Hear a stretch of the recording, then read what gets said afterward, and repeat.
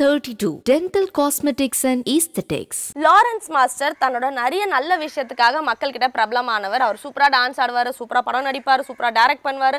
அதை தாண்டி நிறைய பேருக்கு வந்து வாழ்க்கை கொடுத்துருக்காருன்னு கூட சொல்லாங்க. சொந்தமாக ஒரு ஃபவுண்டேஷன் ஸ்டார்ட் பண்ணி மாற்றுத்திறனாளிகள் பல பேர் வந்து அவர் கவனிச்சிட்டு வராரு. இது எல்லாருக்கும் தெரிஞ்ச விஷயம்.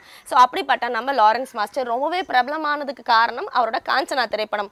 முனி படம் ஃபர்ஸ்ட் வந்துச்சு, அந்த படம் ஒரு ஹிட் ஆச்சு. ஸோ முனி 2, அதாவது காஞ்சனா 1 அந்த படத்தை எடுத்தாங்க. காஞ்சனா 2, 3 ரிலீஸ் ஆகிட்டே இருந்தாலும் ஆனால் காஞ்சனா அப்படின்ற படம் தான் லாரன்ஸ் மாஸ்டருக்கு நல்ல பேர் வாங்கி கொடுத்த ஒரு திரைப்படம். நிறைய வந்து கலெக்ஷன் அள்ளுன திரைப்படம்னு கூட சொல்லலாம். ஸோ அந்த படத்தை அதர் லாங்குவேஜில் ரிலீஸ் பண்ண நிறைய ப்ரொடியூசர்ஸ் ட்ரை பண்ணாங்க.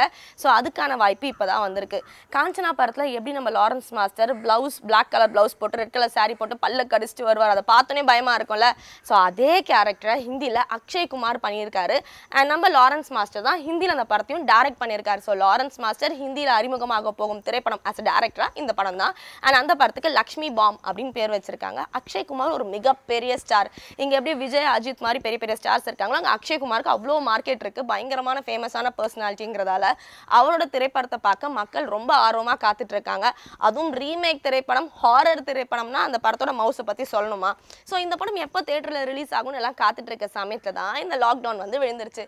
ஸோ லாக்டவுனால படம் ரிலீஸ் ஆகாது போல, லேட் ஆகுமோ அப்படின்னு ரசிகர்கள்லாம் ஃபீல் பண்ணிட்டு இருக்கிறத புரிஞ்சுக்கிட்டா நம்ம லாரன்ஸ் மாஸ்டர் அந்த படத்தோட ப்ரொடியூசர் என்ன டிசைட் பண்ணியிருக்காங்கன்னா, இப்போதான் ஓடிடி ட்ரெண்ட் ஆயிடுச்சு, பேசாமல் ஓடிடி பிளாட்ஃபார்மில் படத்தை ரிலீஸ் பண்ணலாம். ஏன்னா தேட்டரில் வர இன்கம் மாதிரி தான் ஓடிடியில் ரிலீஸ் ஆனாலும் அதே கலெக்ஷன் அவங்களுக்கு கிடைக்குதான்.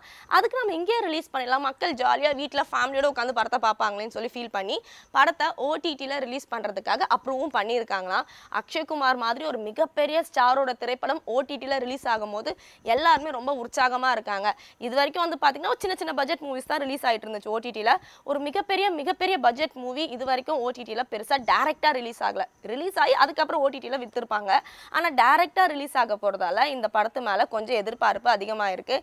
அண்ட் தமிழில் வந்து பார்த்தீங்கன்னா ஆக்டர் ரியோ, சின்ன திரையிலேருந்து வெள்ளித்திரைக்கு போன ரியோ நெஞ்சம் உண்டு நேர்மை உண்டு ஓடு ராஜா அப்படின்ற படம் மூலியமாக ஹீரோவாக அடி எடுத்து வச்சார். அந்த படத்தை நம்ம சிவகார்த்திகேயன் தான் ப்ரொடியூஸ் பண்ணார், எல்லாருக்கும் தெரியும்.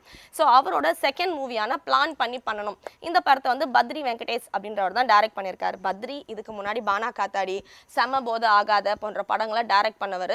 ஸோ அவர் சிவகார்த்திகேயன் வச்சு பண்ணுற இந்த மூவியில் சிவாக்கு ஜோடியாக ரம்யா நம்பீசன் நடிச்சிருக்காங்க.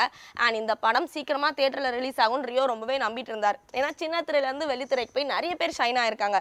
வாணி போஜன்லேருந்து சிவகார்த்திகேயன்லேருந்து சந்தானம்லேருந்து அந்த லிஸ்ட்டில் நம்மளும் சேர்ந்துருவோம், நமக்குன்னு ஒரு பயங்கரமான ஃபேன் பேஸ் உருவாகும் ரியோ நம்பிட்டு இருக்க சமயத்தில் இந்த படத்தையும் பேசாமல் ஓடிடியிலே ரிலீஸ் பண்ணலாம், எதுக்கு வெயிட் பண்ணிட்டு அப்படின்ற மாதிரி டேரக்டரும் ப்ரொடியூசரும் பேசிக்கிறாங்க போல. அதை கேட்டு பயங்கர ஷாக்ல இருக்காரா நம்மளோட ரியோ.